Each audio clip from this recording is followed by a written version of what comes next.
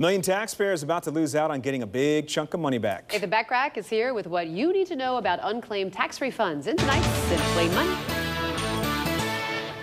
More than $1 billion in unclaimed tax refunds are about to become the property of Uncle Sam.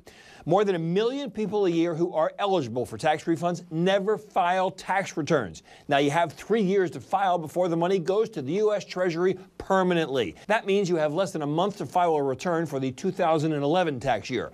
Now, according to the feds, most of the money is owed to lower-income earners. That group includes students and part-time workers, and half of the potential refunds are worth $700 or more.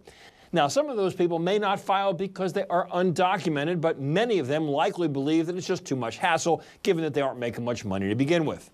Here's the Simply Money point. If you haven't filed your returns for 2011, 2012, or 2013, you could be owed thousands of dollars, and it is worth your time to take a look into it. For WXIX-TV Now and Simply Money, I'm Nathan Bachrach.